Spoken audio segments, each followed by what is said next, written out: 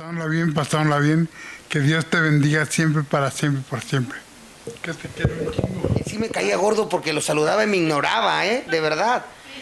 Pero es que sabes que no lo conoces. Mucha gente, compañeros, hablan y decían, no, es que Norbete es un sangrón, con otras palabras, no, Norbete es esto, porque no lo conoce, porque déjame decirte que Pierroth, él siempre fue Pierroth. Su personaje él lo vivía dentro del ring, dentro de la arena y fuera de la arena, en su casa, en la calle, en el gimnasio. Él era Pierroth. Quiero que vengas conmigo de ballet, quiero que te consigas una bandera de Puerto Rico, quiero que te hagas una máscara de Puerto Rico.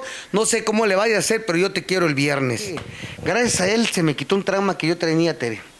¿Cuál? Es que cada 8 días con él era el abanderado en la Arena México y en la escuela nunca fui abanderado.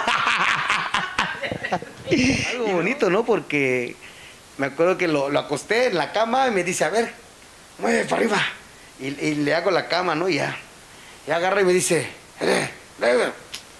digo, ¿qué? No le entendía, ¿no?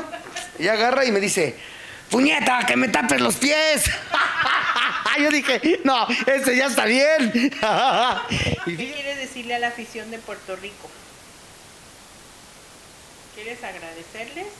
Agradecerle a Dios. A Dios, a la afición también, a la afición de Puerto Rico.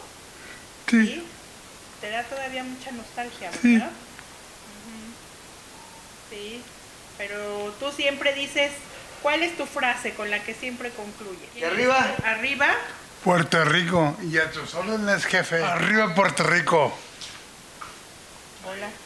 De lindos estraganopales. ¡Eso! Que chinguen a su madre. Todos ustedes.